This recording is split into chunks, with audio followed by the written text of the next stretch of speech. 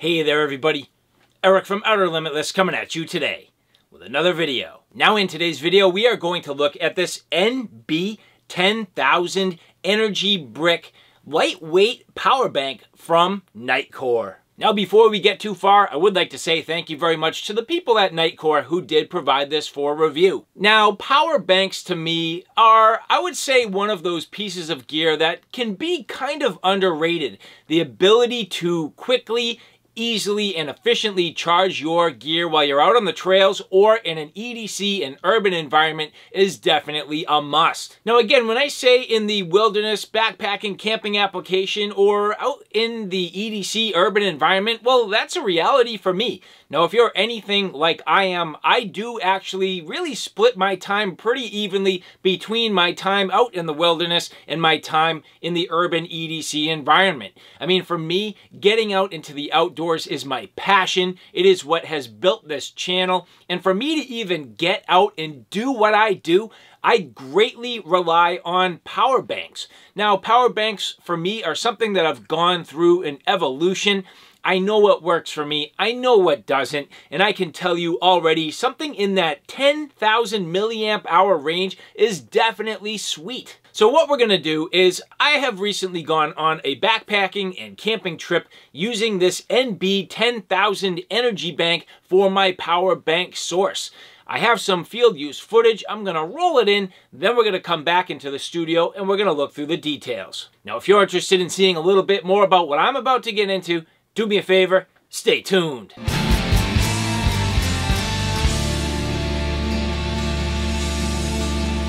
I'm out here in this beautiful remote wilderness, getting some camping in, have my setup ready to go. Sun's going down, it's getting dark. It's been a long day of filming and hiking and just enjoying the outdoors, but one thing that is extremely important to me is my ability to charge my gear between my camera equipment and my phone. And, you know, been using this thing all day, using it as a GPS, using it as a camera, and additionally my camera equipment. It's really important to me to charge things up, and I have a full day ahead of me tomorrow. So at this point I am really relying on this Nitecore NB10000 power brick. And so I'm hoping this will give me the power that I need. This has legitimately been in the cold all day, near sub-freezing conditions, so it'll be interesting to see how it performs. I'm curious about the overall battery life at this point and if it's fully charged. It was absolutely fully charged before we came out, but now I'm really curious. You'll see that it has a USB connector as well as a USB Type-C. That's going to work out well for me where I have two devices that I need to charge. So I have a USB Type-C by USB Type-C adapter for my phone, and then the standard USB to micro USB connector for my camera. So I should be able to get both of these devices charged up and ready to go for tomorrow. I have a full day ahead of me, and I am absolutely relying on this equipment to be charged up and ready to go. Now this is the smallest power brick I've had yet, with a capacity at 10,000 milliamp hours. So this should do a good job charging my equipment. I've never had a problem with a 10,000 milliamp hour battery being able to do the work. Charging my phone a couple times and my camera batteries a couple times, not a big deal. And as you look here, it is quite thin, which is nice, and just has a beautiful look. A carbon fiber look on the outside, absolutely awesome. I think this is a great looking power brick, and not that it has to look great. I think that's sort of secondary to the overall function, but bottom line is when something looks good, hopefully it'll perform well too. I guess we'll see. But tonight, definitely gonna get these, you know, cameras and batteries all ready to go for a great day out in the mountains tomorrow. Now here you can see the power button. As I depress that, it does light up, and I'll have to look back. We'll go back to the studio. I thought it had 4 bars when it was fully charged. It's possible that it's only 3, but there you can clearly see 3 bars. Now that is nice and easy to see right now. However, I can tell you that if it was brighter out, it is a little difficult to see. Other power banks that I have do actually have a little bit of an easier indicator to see. This one's just a little bit tough. Not a big deal, but just a subtle detail. And I don't mind it, in the idea being that this is such a small form factor. Integrating the lights into the power button, not a big deal. And that's sort of secondary, again, to the overall function of the power bank itself. So I'm really concerned with the overall capability of this to do a good job charging my gear. That's the primary goal. And secondary is definitely the form and the overall, I don't know, just some of the little features. But again, not a big deal. Mostly worried about performance, and we'll see how that goes.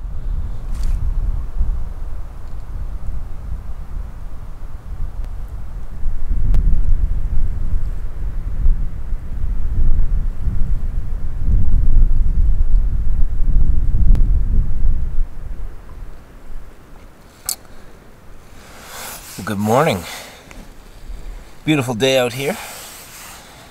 Nice early start to my day out here on the pond. And as you can see, the Nitecore NB10000 energy brick doing its job very nicely to charge my phone overnight. No problems at all. Now taking a look at it here as I depress the button, here you will see it still indicates 3 lights. So this did not drain on the power pack too much. I mean, just to charge up my phone, no problem. I did not charge my camera batteries. I have 2 of them and opted not to get into that overnight because it can be a little bit of a pain for me. But getting my phone up and operational for the day, that's a big deal. And in that regard, I'm definitely in good shape.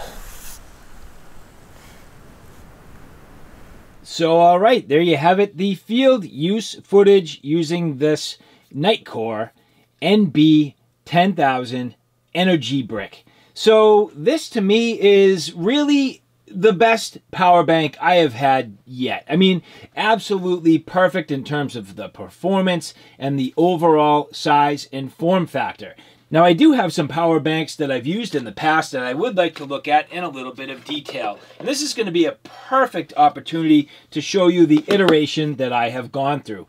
So first is here you can see this Life Charge power bank. Now, in all reality, this is a little over 16,000 milliamp hours. But as you look at it here, it is quite large. Now, this did have some advantages where I did have multiple outputs.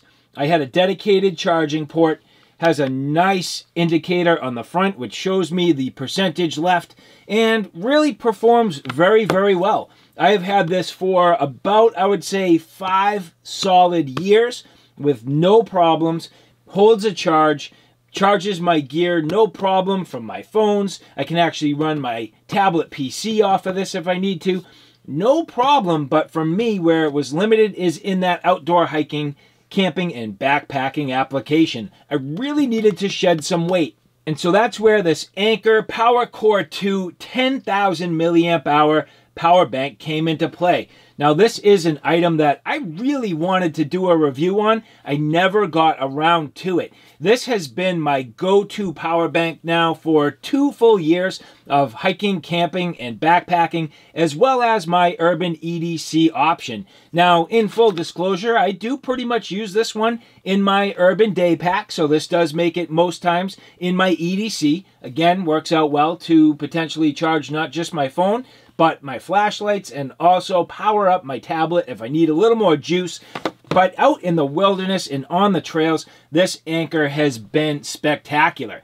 Each and every video you have ever seen me produce out in the wilderness has relied on this to keep me going. The fact that my phone is charged and gives me my GPS, and I also use my phone for video as well as photos. So all the media you see produced is because of my ability to keep on the move using this Anker battery. Not just on the move in the wilderness, but I use this at the trade shows. So my battery life at both Blade Show and SHOT Show, that is a rigorous task. So this Anker battery has been a stellar performer.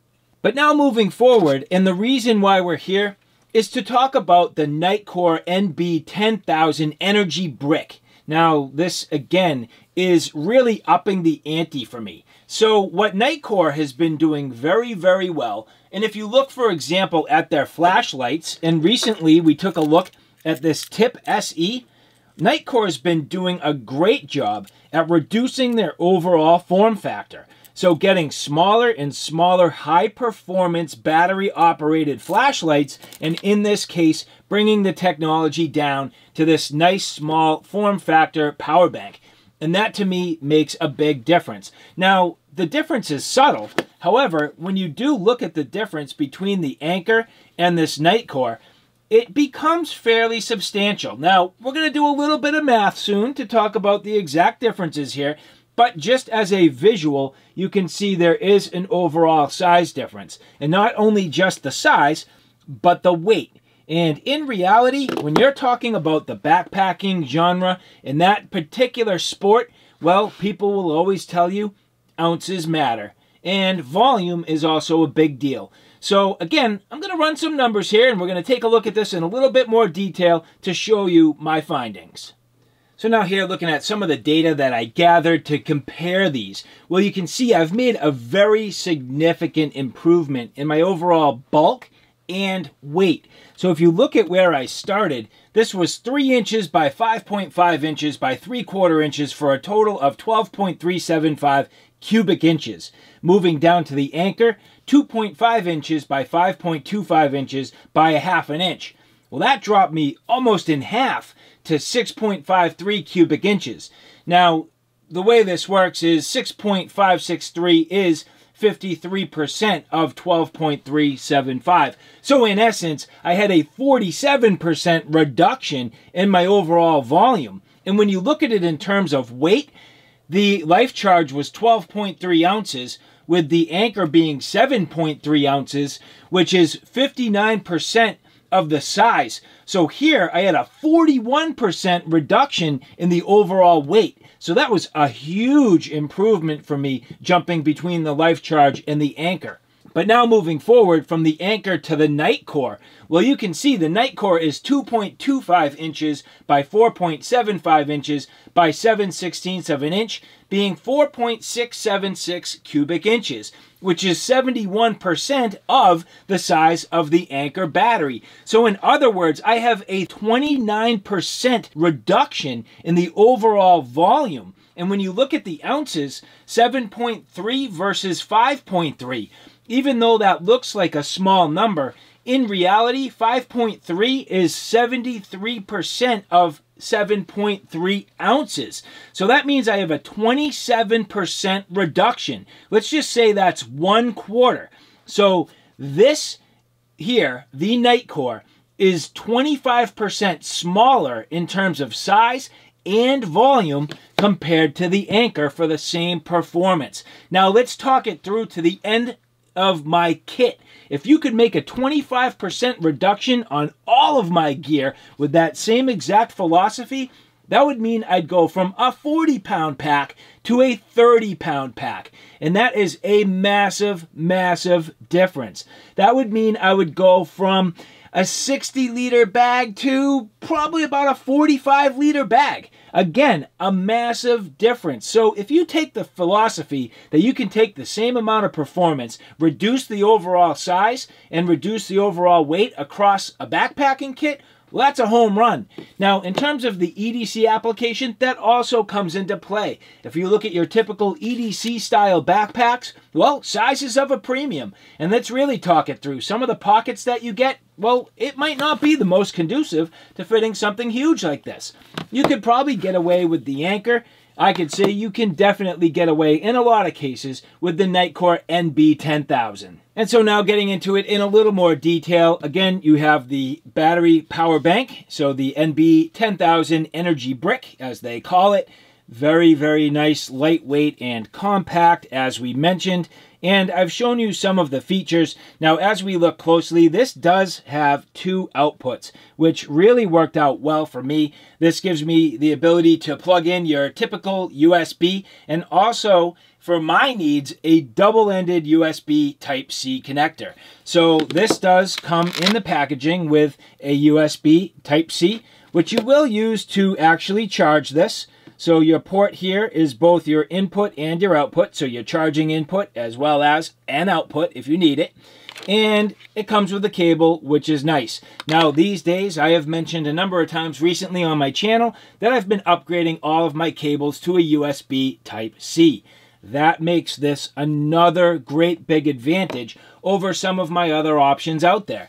Now, in reality, that definitely helps me with my charging input, and it also helps me with some of my output, but in terms of output, I'm still at the mercy of some of the other gear that I'm carrying that requires a micro USB connector. So I am still carrying a small assortment of cables. This USB Type-C changeover isn't perfect, but it's getting there slowly but surely, and I'm really glad to see that Nitecore is playing well with that, with this NB10000. Now, one of the things I said while we were out in the field is that I thought this had 4 LED indicators. The reality is it's only 3. So 3 lights indicating that it's still close to 100%, 2 lights would be close to 70%, and 1 light on that means it's close to 30%. Now, I've already used this to charge my phone at least once from, I'd say, mid-battery, so around the 50% mark. I'm currently using an Android S20 5G Ultra, so really this is doing the job nicely. You can see it still has a full charge. I have not recharged this yet, and for me, I will draw this battery all the way down before I get into charging it again, unless I go on a trip. So if this becomes part of my EDC carry and I am using it to regularly charge my gear, I'll make sure I run that battery all the way down before I charge it again. Give this a good long life, I hope.